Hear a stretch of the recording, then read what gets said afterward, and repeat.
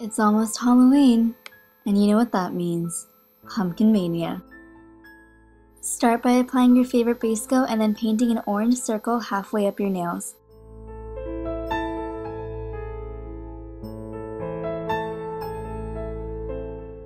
Go over it again if you need to make it more opaque. Using a black striper, create 4 curved lines extending out from the top of the pumpkin.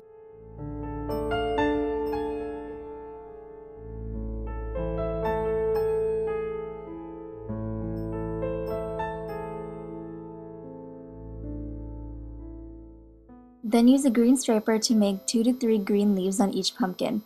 Then use it to create a wavy stem. When everything is dry, add your favorite top coat. I hope you have a scary and spook-filled Halloween night. Watch your fingers. You wouldn't want anyone to try and carve them into jack-o'-lanterns, now would you? See you next video. Maybe.